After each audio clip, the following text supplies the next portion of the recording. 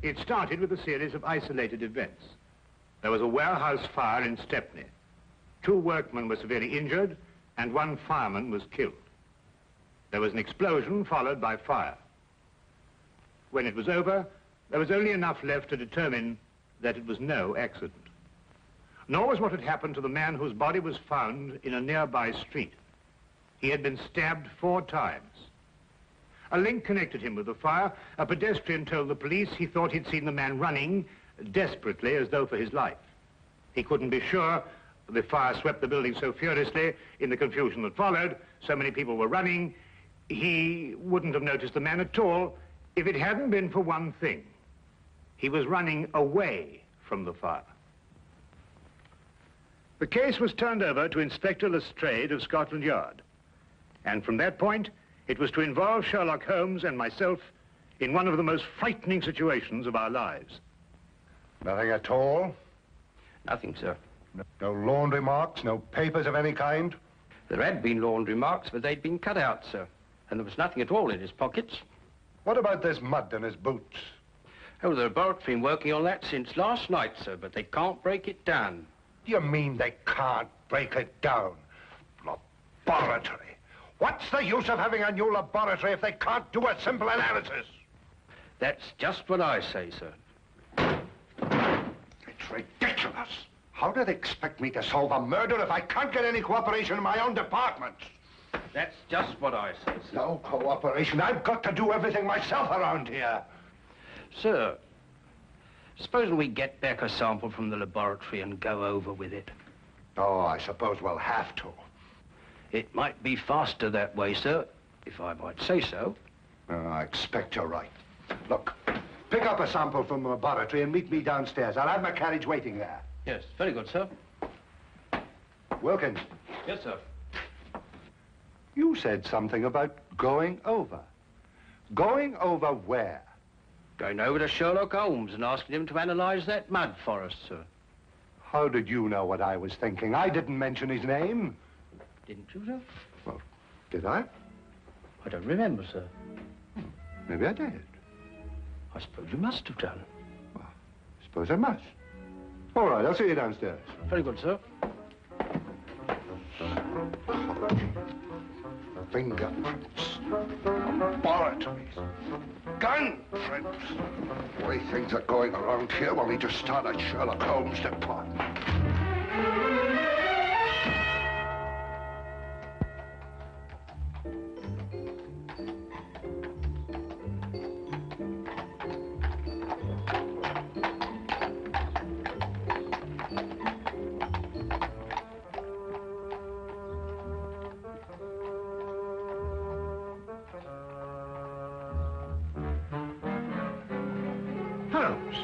What are you doing? That's invasion of privacy. Peeping Tom, disgraceful. Invasion of whose privacy? Well, I don't know, whoever you're spying on. Well, I'm spying on my own privacy. Now, what does that mean? I was looking into a room across the street. Well, I know, I saw you. Well, it so happens that I've rented that room this morning for a week. Well, you think you're moving out? Well, I plan taking my telescope over there and spying on this room here. Now, pull yourself together, Holmes. Oh, no, there's a reason. Well, what is the reason? I'm expecting a thief. Oh, really? Have you given him an appointment? Now, you may not believe what I'm saying, Watson, but I'm being perfectly serious. When do you expect this thief and why? I'll explain the entire situation to you across the street. Oh, while we're spying on ourselves over here, over there. Yes, well, something like that. Yeah, well, I'm glad, because I thought for a moment I was getting confused. Ah, good. We can see perfectly from here. I hesitate to bring this up, Holmes, but I can't see how we can see ourselves from here over there, even with the aid of a telescope. Well, that's not an unreasonable deduction, Watson. But perhaps my methods would not appear so obscure to you if I told you that I've received a communication threatening my life if I accepted a certain case or used evidence that's been given to me. Well, what case? What evidence? Well, that's just the curious part of it, Watson. I've neither been presented with a case, nor have I got any evidence. But somebody thinks you have. Obviously. This thief you expect, what's he going to steal? The evidence, of course. The evidence you haven't got? Now you have it. Well, now, look, really, Holmes. Since this thief you expect can't steal the evidence you haven't got, that's right, isn't it? Yes, that's right. Well, then why do you want to watch him? Well, so we can follow him when he leaves and find out why the man who was going to get in touch with me didn't get in touch with me. Ah, couldn't be simpler. Ah. The thief? No. Our old friend, the good inspector. I wonder what he wants to see us about. Perhaps he'll leave us a note. I could run across and tell him we're here. No, don't do that. He'd want to arrest our thief, and we wouldn't be able to follow him.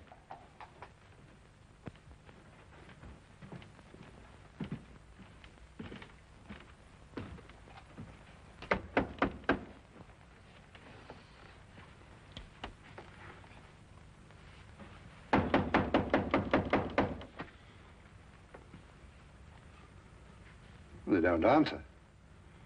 Yes, sir.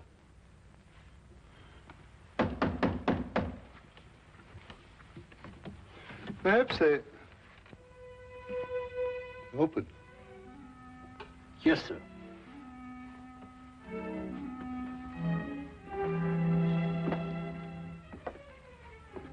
Mr. Holmes? Dr. Watson?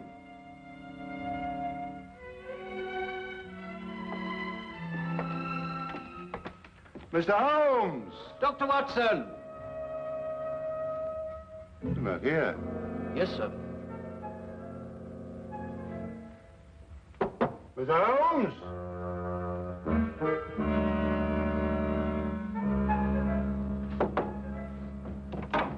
Dr. Watson! Well, what do you think they'll do now? No, I didn't expect this. I hope they'll leave soon. It doesn't look as if they're in any hurry. No, it doesn't. Well, they can't be very far away, or they wouldn't have left the door unlocked. We'll wait for them. Yes, sir.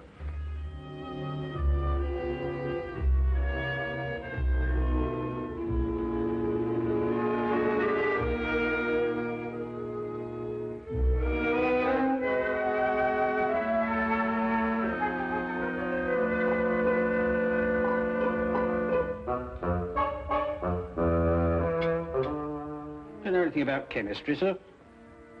Uh-huh. Chemistry, sir. Do you know anything about it?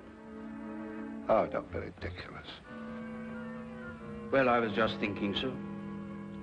Here's Mr. Holmes's equipment, and you have that sample of mud.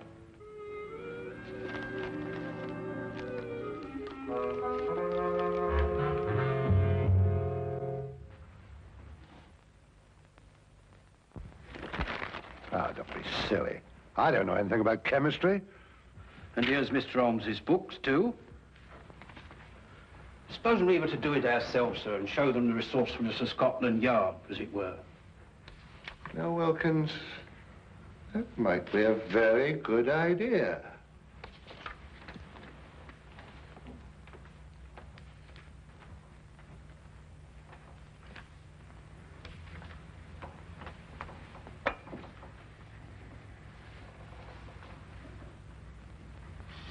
Oof. No, it wouldn't work. You can't do a thing like analysis, just reading a book, you know. I suppose all right, sir. I thought perhaps it might be like following a cookery book. You remember I helped Mr. Holmes when you were dealing with that Lady Beryl case, and it didn't seem too difficult. Just so. Just like following a cookery book. Yes, sir. You know, I can do a bit of cooking. Once made a Yorkshire pudding. Those two idiots will blow up the flat if we don't get over there. Well, you know, strangely enough, Watson, they're not doing too badly. They're actually analyzing something and following the procedure from the book. Huh? Holmes, look. What? Why? That may be your thief. We'll know in a minute, Watson. He's going to walk right into Lestrade. That's all right. All we have to do now is wait until he comes out and follow him. Now, what do we do? Now, add 3 drops of KCl in H3OH solution.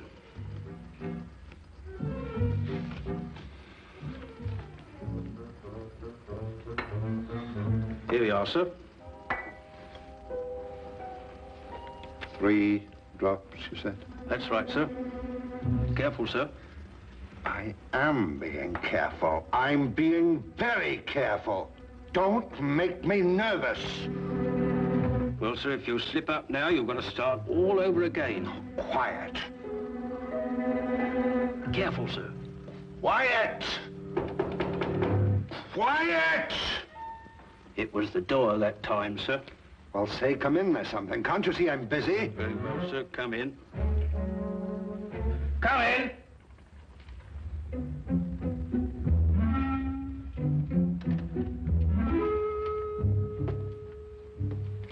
Mr. Holmes, I'd like to speak to you. I believe you were expecting me. Huh? I won't waste your time or mine, Mr. Holmes. I'm only here because I know you're well acquainted with Inspector Lestrade of Scotland Yard. That's true, isn't it? Why, yes. I know him as well as I know my own brother. Charming fellow, Lestrade. Intelligent, too. Then you can tell him for me that the fire that destroyed a warehouse last night and caused the death of one fireman was not an accident. Really? At this very moment, another fire is raging in a block of old houses in Covent Garden. What?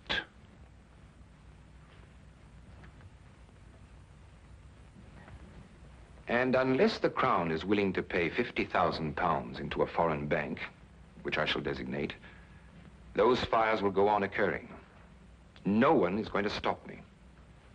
I don't think that's quite right. Don't, Mr. Holmes. You have the reputation for being a clever man. I'll contact you again tomorrow. Not here, of course. A message will let you know where to join me. And when you come alone. Don't try and follow me. I'm a very good shot. And just to show you that I'm very serious, there'll be another fire this evening at 6. A beautiful one. Here, this isn't what I expected at all. You better follow that man. Right. I've got to have a word with Lestrade. And Watson, be careful. He may use that gun. And that's what he said, as far as you can remember. Yes. That's exactly it, isn't it, Wilkins? That's it, sir. That's every word of it. That's a fantastic scheme. Actually blackmailing the city. And he wasn't bluffing either. That fire at Covent Garden still isn't under control. No, Lestrade, he wasn't bluffing. He proved that with the fire last night and the murder of this man who was undoubtedly his accomplice. Why doesn't Dr. Watson come back? Don't worry. Watson won't lose his man. That man said there'd be another fire at 6 o'clock. Well, that leaves us 3 hours to wait, then. Yes. And a whole city to work out where he's going to happen. Steve, that is, would you, Wilkins?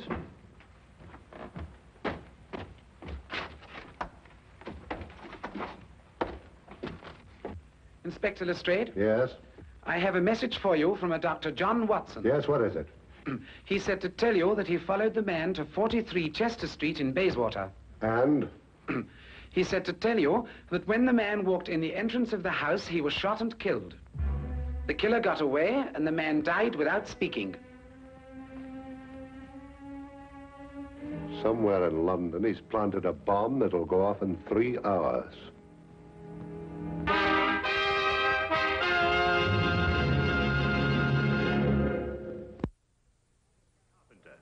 It was a small caliber revolver.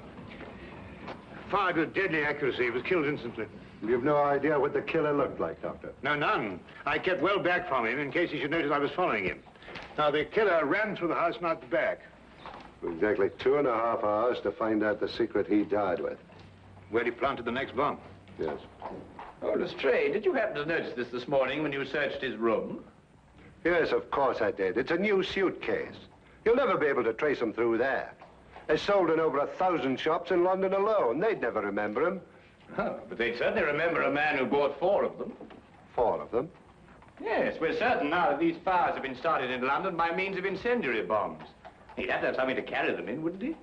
There was a fire last night, one this afternoon, and one scheduled for tonight at 6 o'clock. That could be the 4th. Well, obviously your job is to find out where this chap bought these suitcases.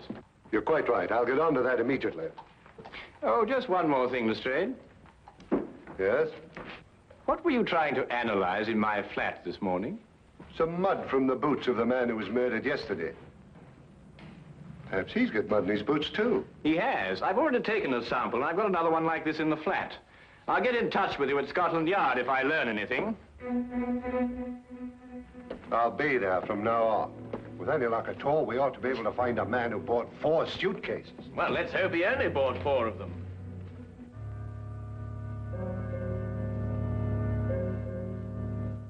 We returned immediately to Baker Street and together worked feverishly to break down and analyze the traces of mud that had been found on the shoes of both murdered men.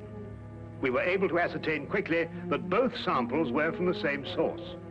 We knew at least that we were on the right track, but where this track would lead, we had no idea. Time seemed to fly as the 6 o'clock deadline approached. We could only hope to conclude our experiment in time, and then hope that it would lead us to that one point in London where death lay resting in a case. Inspector Lestrade, at his end, had placed the entire resources of Scotland Yard on this one assignment. The city was divided into sections according to a standing emergency plan. A large map on his office wall was divided into individual zones, with a squad of men assigned to each zone. The men in these squads were detailed to inspect every shop in their area and report their findings. As quickly as the reports came in, the sections were marked off and the men shifted and reassigned. Every square foot of London was being covered, if only there was time.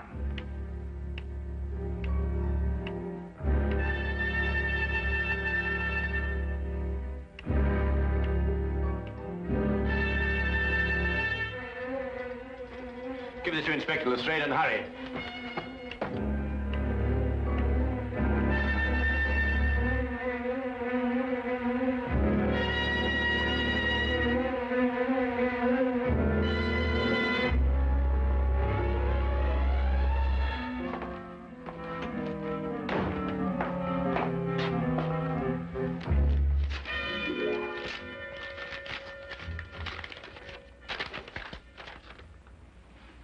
Explosive nitrate? What does it mean? I believe it's a basic ingredient of dynamite, sir. Mr. Holmes give you this? Yes, sir. Hello, laboratory. Where would a man get nitrate in his boots? That's the problem, isn't it, sir? Sure. Hello, laboratory. This is Inspector Lestrade. Where is a man likely to pick up explosive nitrate on his boots? In London? Yes, of course, in London. And the only place I can think of at the moment is the Army Warehouse, Knightsbridge. Is that the only place? The only place I can think of at the moment. However, give me a little time, and I may be able to think of a few more places. Give me a little time. I wish I could. Army Barracks in Knightsbridge. Go back to Baker Street and tell Mr. Sherlock Holmes I've gone on ahead. You bring him with you. Quickly now, quick as you can. You're wrong now, we won't have time to be right.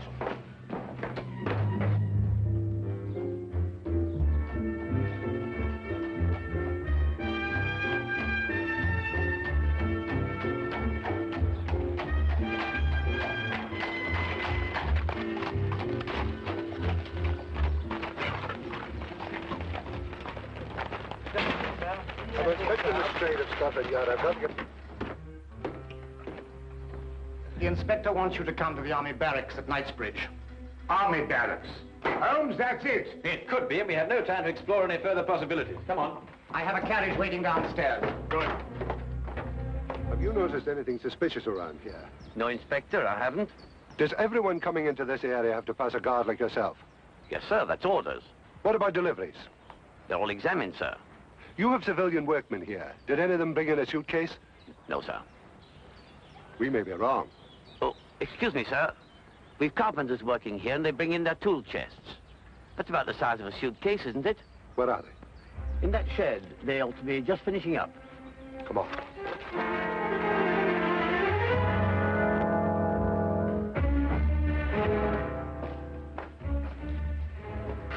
I'd like your attention, please. I'm Inspector Lestrade from Scotland Yard. First of all, I'd like to know if all the men detailed to work here are present now. I'm afraid I have to ask you... To remain an additional hour. It may be necessary to ask you to build a protective shield around the store of nitrates. Why, our day ends at 5:45. Don't worry. You'll receive additional wages for your work. What if we don't want to stay? Why not? I could use the extra money. The nitrates might explode in case of fire. They were there yesterday and today. They'll wait till tomorrow. Why take chances? It's only another hour's work. Well, when do we know? We'll be able to tell you at 6 o'clock.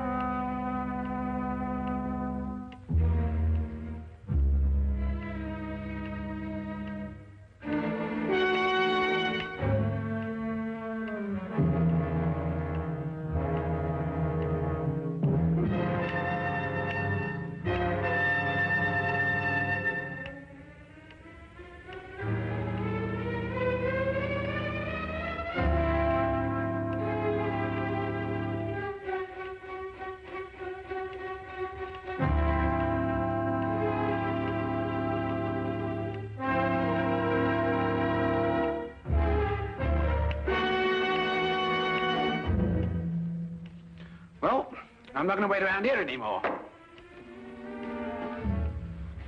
You stay where you are. If they want my job, they can have it. Why should you be in such a hurry? There's only a minute to go.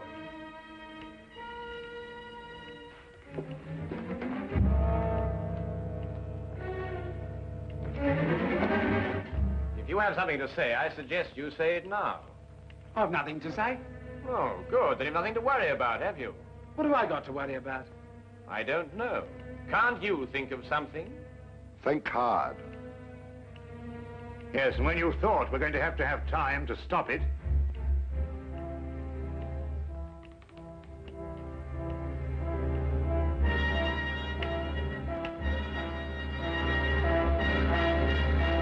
outside that wall behind the pile of wood. Quick!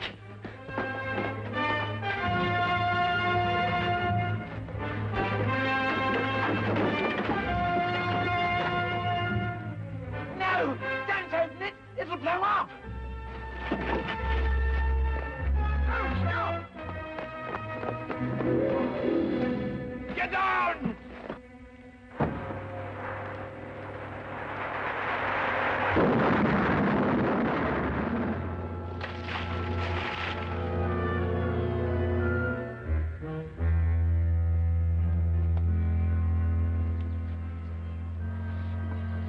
Well, Watson.